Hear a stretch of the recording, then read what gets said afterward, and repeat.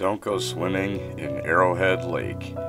This one comes at us from Conor93. It's about a guy that grows up in a town by a lake called Arrowhead Lake, which is one of those places that's said to have abnormal fish creatures living in it, a lot of cryptids. Basically, there's a lot of rumors and urban legends surrounding it. It's one of those areas. Our main character is someone who doesn't believe in any of that stuff, and usually just blows them all off. His grandfather references an old infamous incident that happened where a group of 5 divers went down to that specific lake, and only 2 of them came back, and tells him he saw them get snatched up by some of the creatures in the lake. Our main character gets a job as an aquatic engineer and eventually has to work a job in Lake Arrowhead.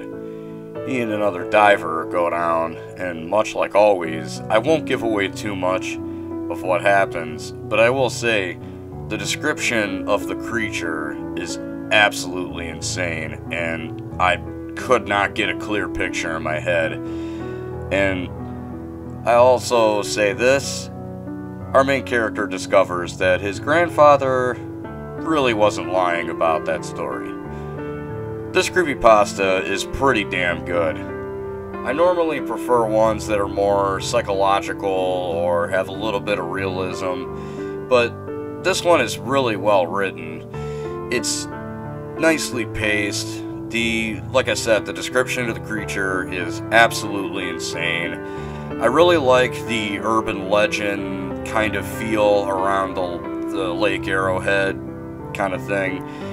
It makes this story a lot better, in my opinion. Makes it seem bigger, more world-building kind of stuff. But anyway, don't take my word for it.